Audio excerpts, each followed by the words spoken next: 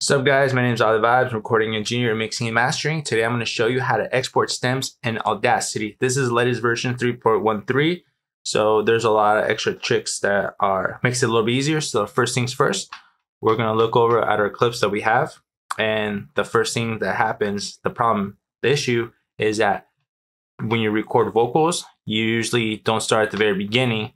You kind of have them start with us. So this is our chorus right here that we have. The problem with the verse is that when it's exported, when you go and export it, how you're supposed to, you go export multiple, and then it prints out stems. The stems are going to come out all the way over here for the engineer, and they're not going to know where your vocal is going. They're going to be out of time. So to prevent that, we're going to do a hack. If you're using the latest version of Audacity, is that whatever clips you have, you highlight a certain amount of space. It could be anything. It's just as long as we're before the clips to create a new clip of silence. So once you have the area highlighted, you go over to generate, silence, and if you have the newer version, it shouldn't push it down. If it does push it down, then that's another hack I'll show you. Once we have the silence clip, so we have an empty clip right here before our other clips, we're gonna highlight the clips so we can join them. So now that they're highlighted, we go over to edit, we go down to clip boundaries, and we go to join. There's a shortcut, but mine just didn't come with the shortcut, so we'll just do it manually. And now you have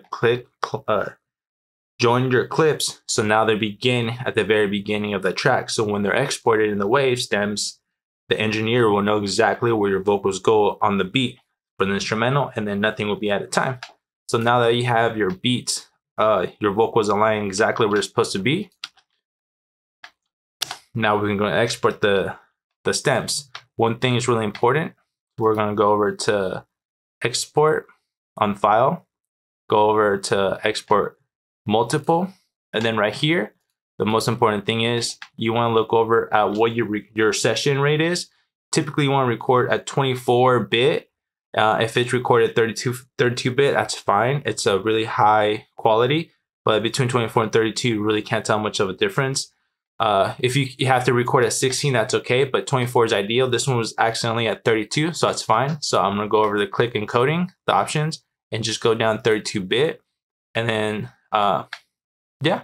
And, one last thing before you export, you wanna have your titles,